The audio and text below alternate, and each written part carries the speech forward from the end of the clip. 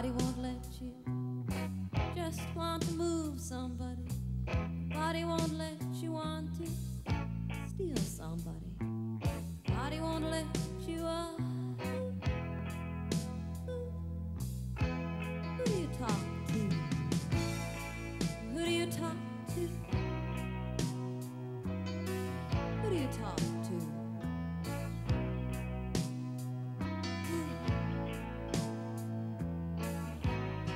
Anybody's in trouble.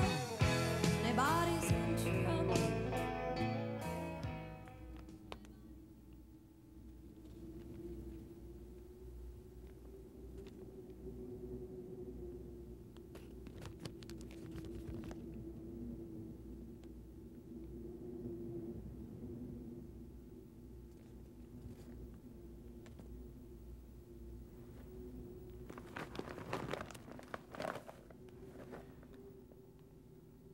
You know who you look like?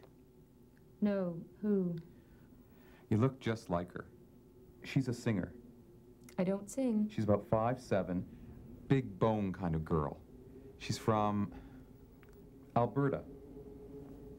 Where are you from? Alberta. Ah, yeah. Anyway, you look just like her. She's kind of androgynous. You know what I mean. No. Oh, come on. She's won a lot of awards. She's, different. Doesn't wear any makeup. Eats only vegetarian food. Vegetarian? Yeah. Well, I give up.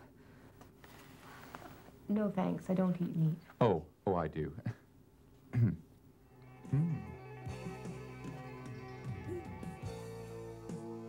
Your otherness is like a second skin. It's smooth, it's cool. It's the razor edge between danger and pleasure. It's the thrill of just barely escaping recognition. It's the look you pass to other women who are outlaws too. It's the way you recognize one another, the way you touch one another, the way your bodies are illicit but nobody notices.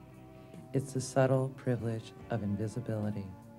It's the pleasure of slipping across borders until one or more of you gets caught.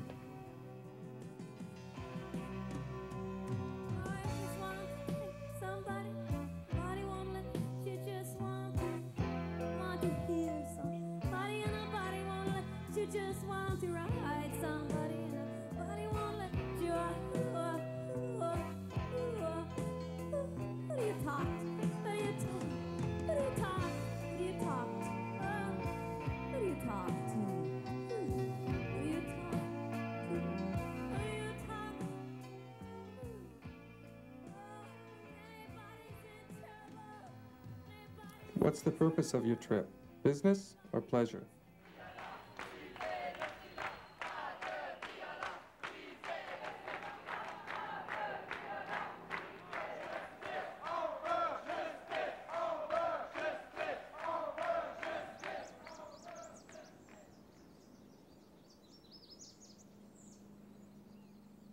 Both.